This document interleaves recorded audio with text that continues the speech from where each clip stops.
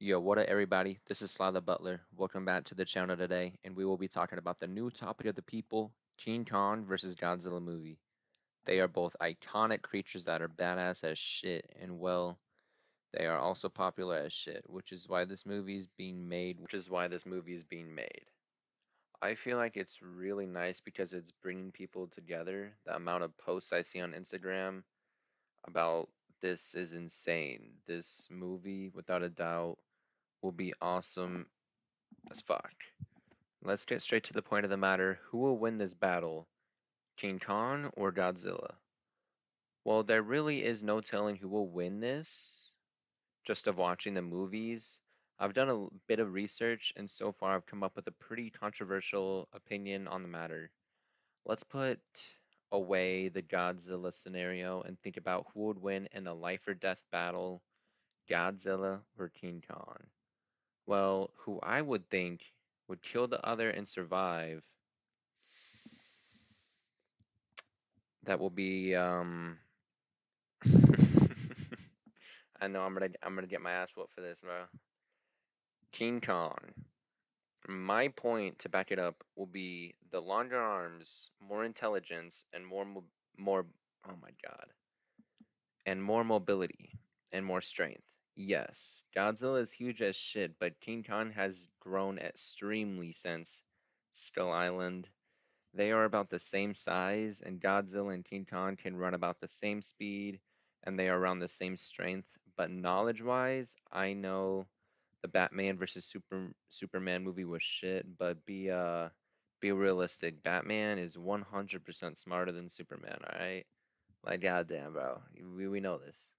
That's why that's why he would win. I'm not gonna get too into that, but it's the same thing with Kong. He is smart, he can craft his own weapons, and from the trailer, he's using one of Godzilla's spikes on, like, as a blade on an axe looking contraption, kinda, which in the movie could withstand the atomic breath, which is absolutely insane. And don't get me started on mobility. The things Kong needs to worry about is one, water.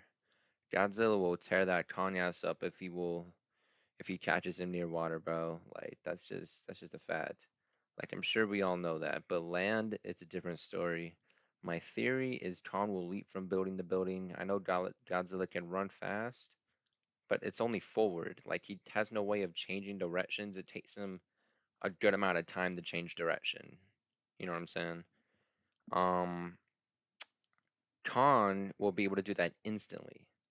If Kong just dodges the tail whip, which is fucking deadly, it can be deadly, and gets a good headshot on that lizard ass, he's in there. But let's not forget, Godzilla's OP, Last Resort. I don't really know what it's called, but it's like the little nuke explosion he can do. But Kong is simply so durable, he will be extremely damaged, but so will Godzilla. So after that occurs, Kong will go for Godzilla when he's at his weakest point, slow and tired, and kill him. Okay, so that wraps it up for this video. I know I'm gonna have a lot of people up my ass about this, but remember, we all got our own opinions. Yes, I know I probably missed some information out there on the internet that I could have seen that will probably have swayed my decisions about who would have won and maybe some of my points. But I would gladly talk to you guys in the comments about it. Um, that concludes of this video. I wish you all a good day. See you all in the next video.